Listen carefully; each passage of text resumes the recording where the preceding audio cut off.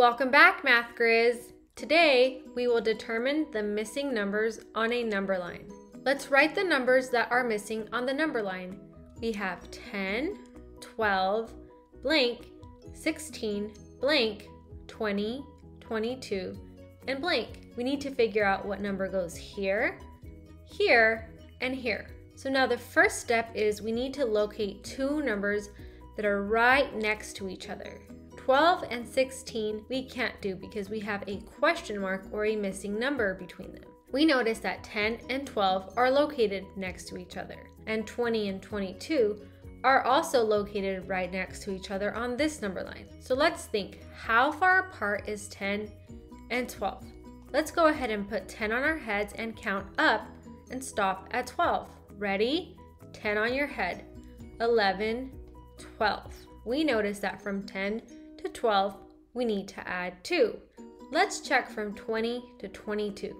Remember, 20 on your head, 21, 22.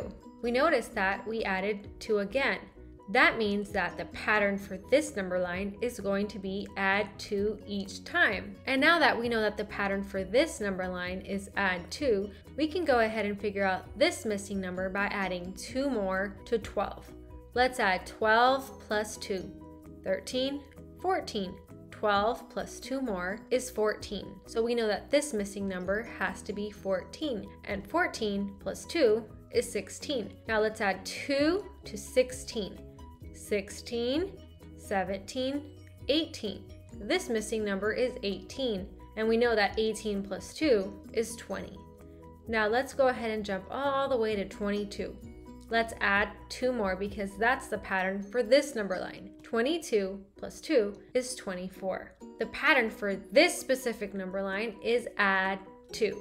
The pattern does not change. Let's write the numbers that are missing on the number line. We have this missing number, here, and here, and here, and at the very end. Let's start by locating 2 numbers right next to each other. We notice that the only numbers right next to each other are the 42 and the 49. Now let's go ahead and figure out how far apart 42 is from 49. Let's go ahead and put 42 on our heads and count up until we get to 49. Ready? 42, 43, 44, 45, 46, 47, 48, 49. That was 7 fingers. We notice that the pattern for this number line is add 7, which means that now we can figure out this number by simply adding 7 to 49.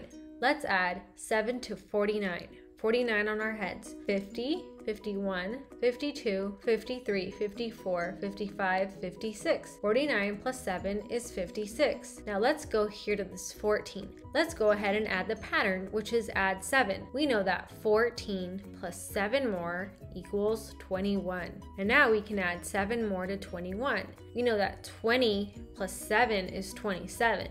Plus this one would give us 28. And 28 plus 7 more would be 8 and 7 is 15. Carry our 1, so we have 35.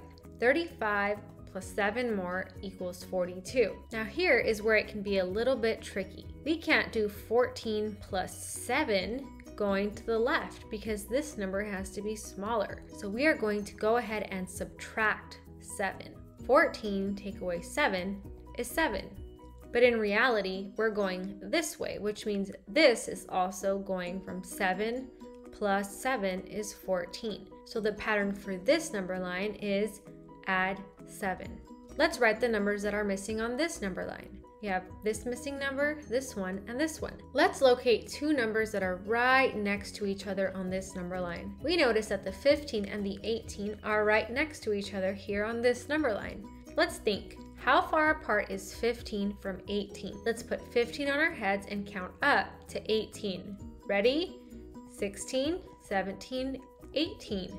We added 3. That means that the pattern for this number line is plus 3. Now let's go here to this 6 to figure out this missing number. 6 plus 3, which is the pattern, gives us 6, 7, 8, 9. So this missing number is 9. That means we must add 3 more to 9. 9, 10, 11, 12.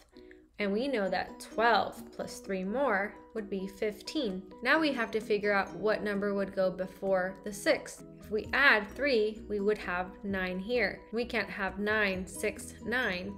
That means this number has to be smaller. So we would simply subtract 3 to go back. 6 take away 3 is 3.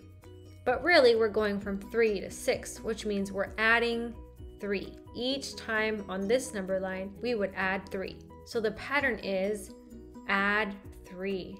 Now you try. Go ahead and pause the screen so you can work out 1 through 4 using the steps that we practiced before.